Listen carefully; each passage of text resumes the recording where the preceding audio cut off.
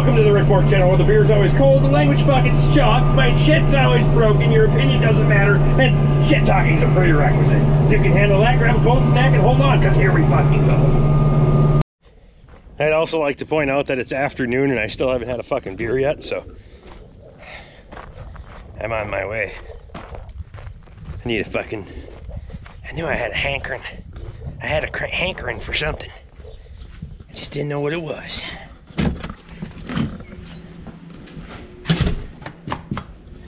We throw a couple of bean bags from time to time. Once a night. A couple of rounds a night or something. We're gonna practice. I'm gonna whoop somebody's ass next year. I'm telling you right now. Somebody's getting an ass whooping. There we go. Better have the last one of these too, huh? There we go.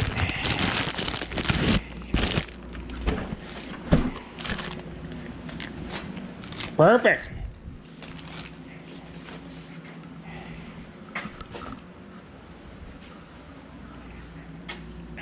Oh, and I may have been drinking last night when I tore this Walboro carburetor apart for the Johnsford. Stick around for that fucking video. Not the one tearing it apart, because I didn't make any video. The one putting it back together.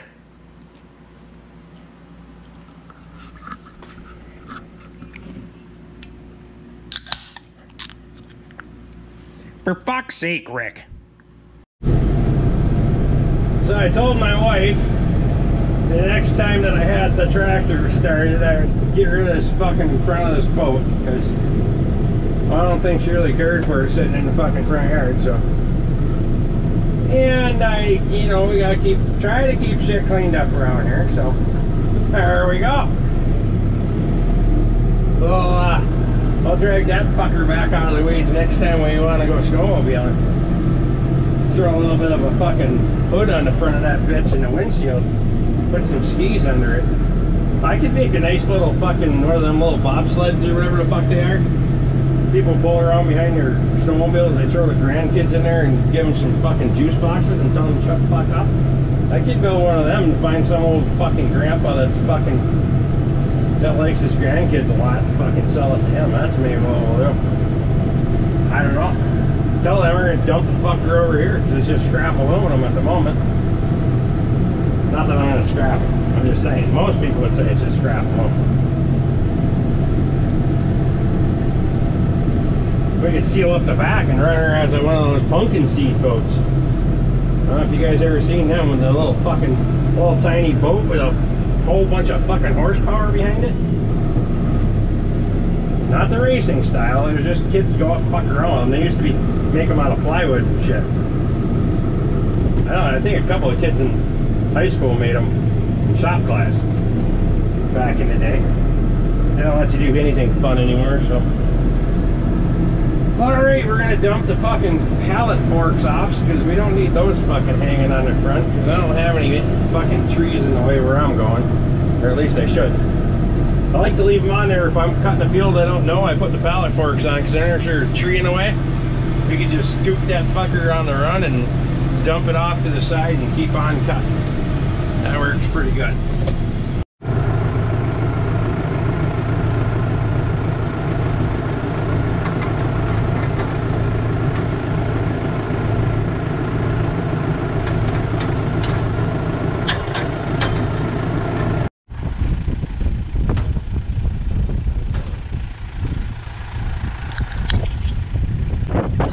Segment's dedicated to Luke Strasser for the fucking constant hazing over not seeing a fucking grease gun in a video. So cheers to you, bud. I'm gonna grease the fucking hay bine and we're gonna take a fucking hour to do it, so we're just gonna make this video that much fucking longer.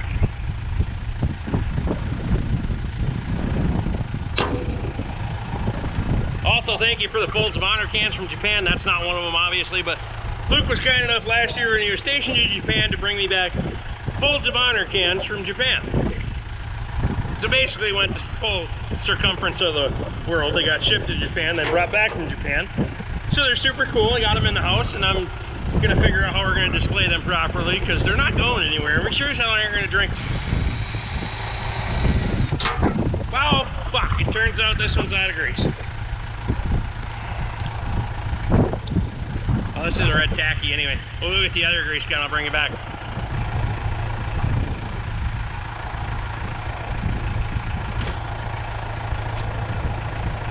There you go.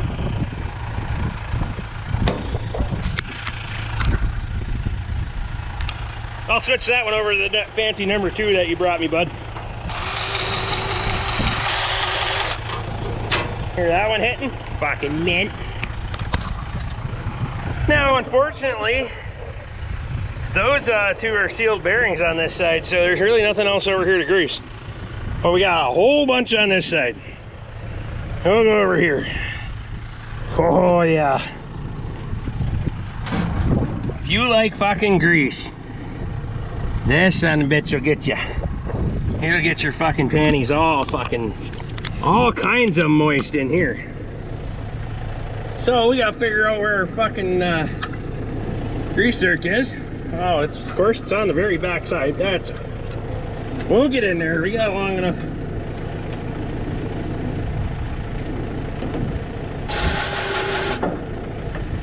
These little U-joints don't take much, trust me.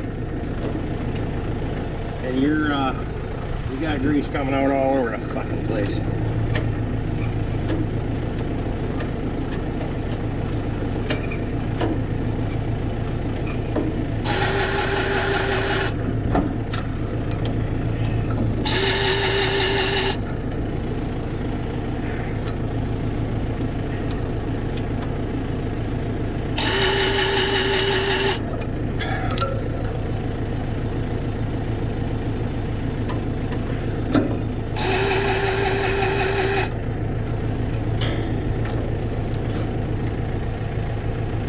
Yeah, she's fucking mint.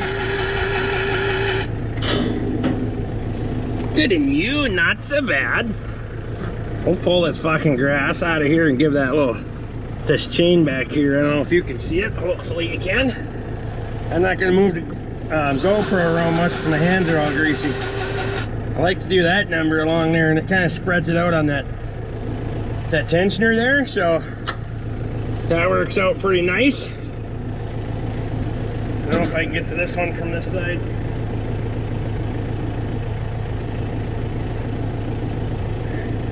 No. Okay. We'll get in there. Well, we'll try to get you in here. I don't know if you're going to be able to see. There's one. You can see that one. Right there. The other one. Where are you? Oh yeah, she's facing the other way. Okay.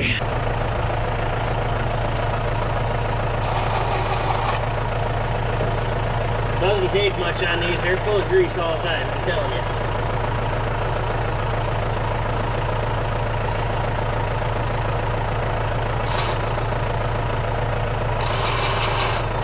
That one really. Second most important fittings on here. U-joints on the PTO. Around 20. Flip yoke. Even though we slide ours apart, just go ahead and grease in it.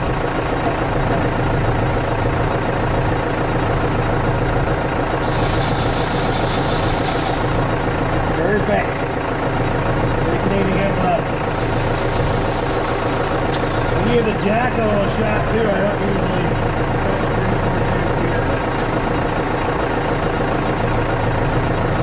just for you, Luke, just for you, we're even greasing the fucking jack today. So you're fucking welcome. Now the fucking thing's not lighting up. Of course not, why would you?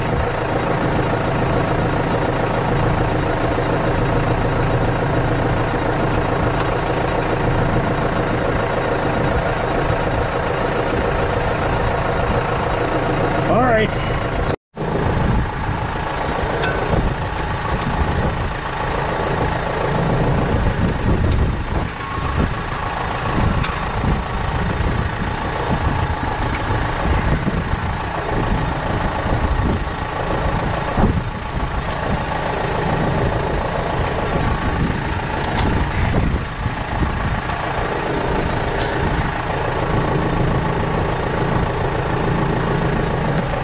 Got a rope. So on the pivot here, I like to use this open gear lube. Works out pretty good. It's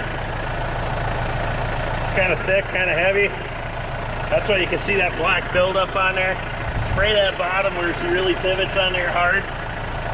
And that pin, obviously, that pin mechanism needs a little love too. So that's why we try to keep that all black like that.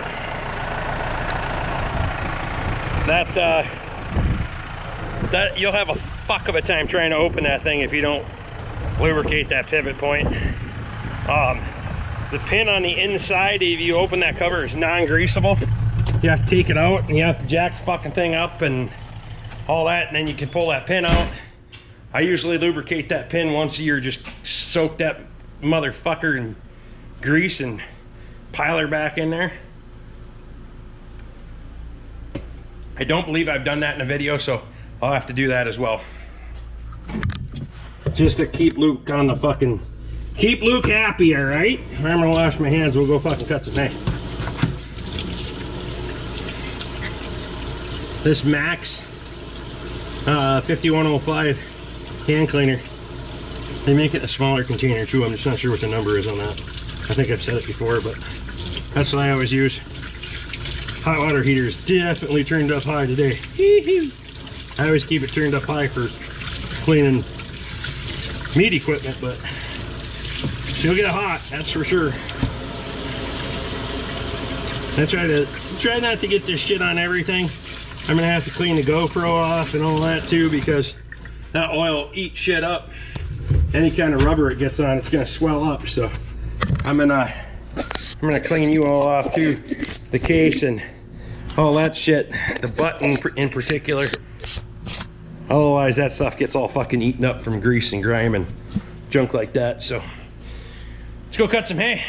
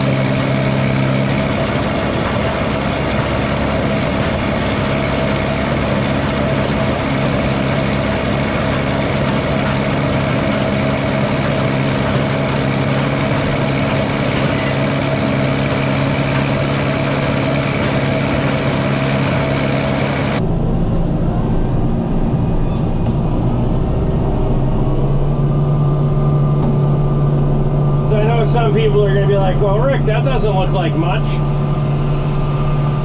Problem is with this clover, you got to take advantage of what's here. There's a lot of nutrients in that clover, and if you don't take it now and it gets past prime, you're pretty much fucking screwed. You're going backwards. Clover's really hard, in this density, is hard enough to get to dry down anyway. I have to take the opportunities that I have, especially in a year like this. I'll take what I can get, and honestly, for a fucking second cutting on the end of July, I'm pretty fucking happy with it. You consider we put another 60 days on that, and I can get a third cutting, weather pending. And I shouldn't keep saying weather pending, because I need to get down here and dig a reservoir for the irrigation, and then just get irrigation out here, and I could probably, if I irrigated on a regular basis, I could probably get 4 cuttings off this field pretty easily. But getting the infrastructure in, and then that initial fucking kick in the nuts to do everything is kind of slowed that progress down. I got most of the stuff, I just haven't had the time, and yeah.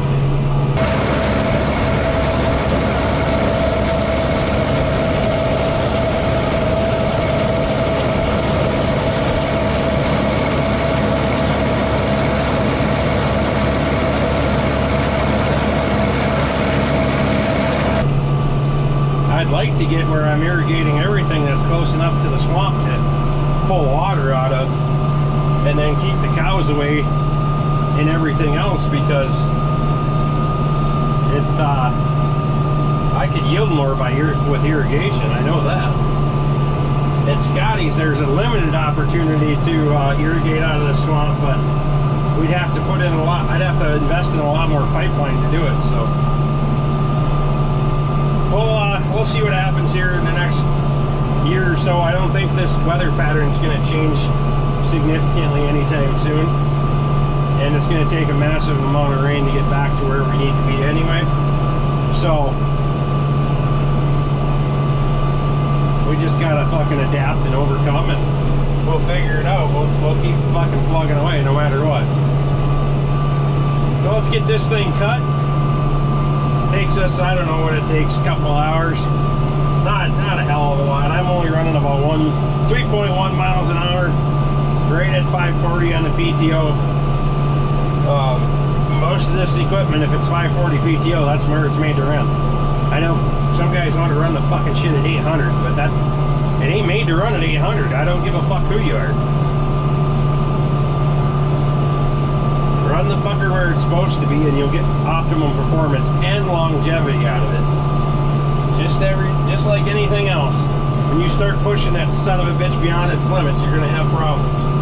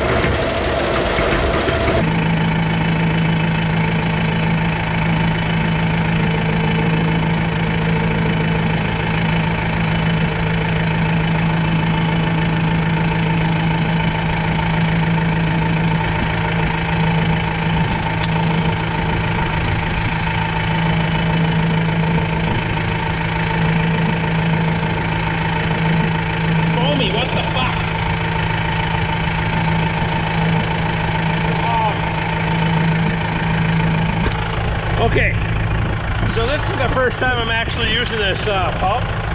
I hope the fucking thing works, because tractor's been full since I bought the damn thing, and I went and filled the tank the rest of the way, so there's 75 gallons of fuel in that son of a bitch. And if the pump doesn't work, then we're gonna have to siphon the shit out. So let's dig her out of there and find out, shall we?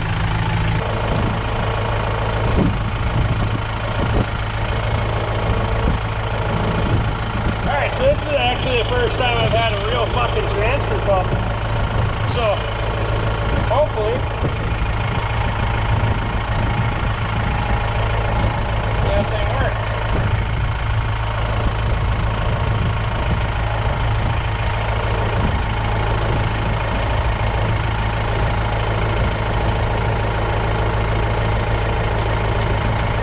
Pump runs.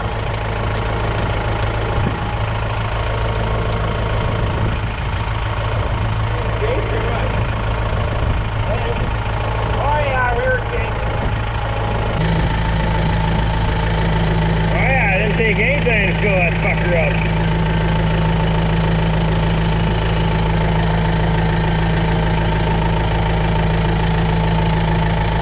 Kinda like that.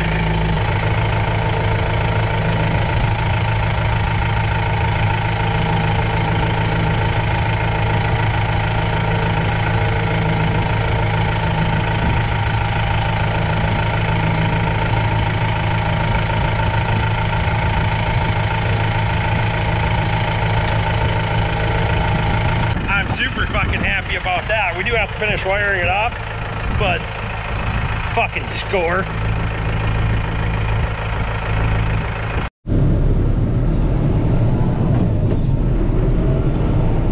Alright, well, we're gonna go cut some more hay, because I'm just fucking feeling like it.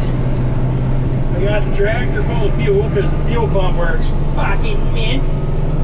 Super happy about that, by the way. Appreciate you, boss. He doesn't watch my shit, which is probably a good idea, but Anyway, I have actually, well, one field over here, one field over there. Well, I got 4 fields left to cut total, but we're not going to get them all done today. We're going to try to do 2 more. Dose. I didn't even bring any beer with me. I'm going to have to drink the rest of my warm fucking Gatorade, for fuck's sake. God damn. Prior planning prevents piss poor performance, right? Again,